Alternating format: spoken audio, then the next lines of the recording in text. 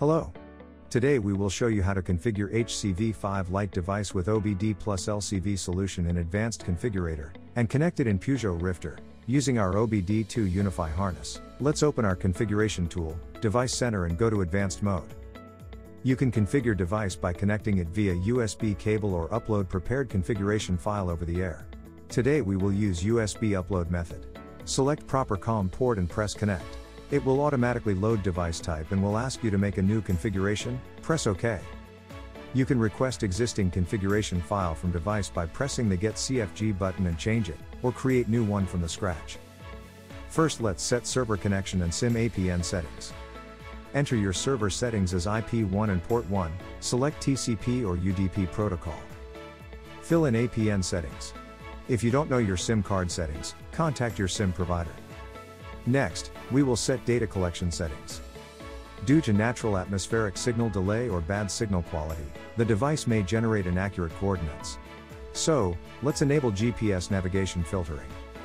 You will need to set custom ignition settings. To do that, set engine settings as custom and press on Customize button. Depends on your physical connection, select proper parameters for ignition detection. Now let's continue to I/O events options. First, enable common I/O parameters with a few clicks.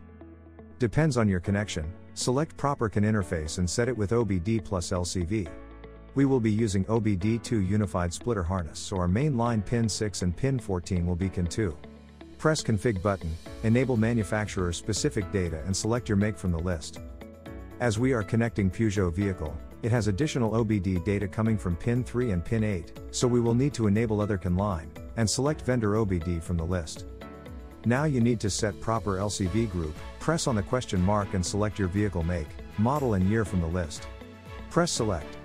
It will automatically set proper LCV group for your vehicle. Also, you can check proper configuration group for your vehicle on our supported vehicle list page. Set fuel type of your car and press enable I/O button. It will automatically load all available OBD and CANbus parameters. Press save. If you are using OBD II splitter harness, tick the checkbox. You can check all added parameters in the list and upload configuration to device by pressing Send CFG button. Also, you can scan our QR code and check our vehicle data reading guidelines on our dock page. Now we will connect OBD Unified Harness to our device. Next, connect it to vehicle's OBD II socket. To check all available OBD and CANbus parameters, connect device back to your PC and run Devicecenter and go to Advanced mode.